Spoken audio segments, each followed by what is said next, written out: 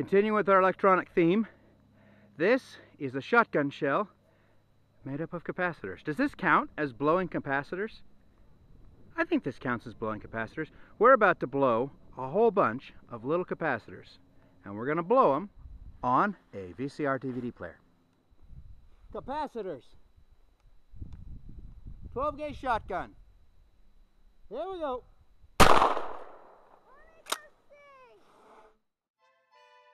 Here it comes in here. There had to have been something in that shell that I had forgotten. Maybe, I don't know. I was putting some 45 slugs in the base of some of them, just so I knew they'd have some punch and some weight coming out the barrel. Maybe I weighted these because they're so light. Wait for me, Daddy. Yeah, okay, we can go together. I don't think it did much. We're going to have to try some other stuff.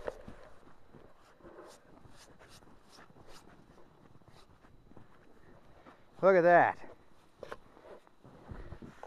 Interesting.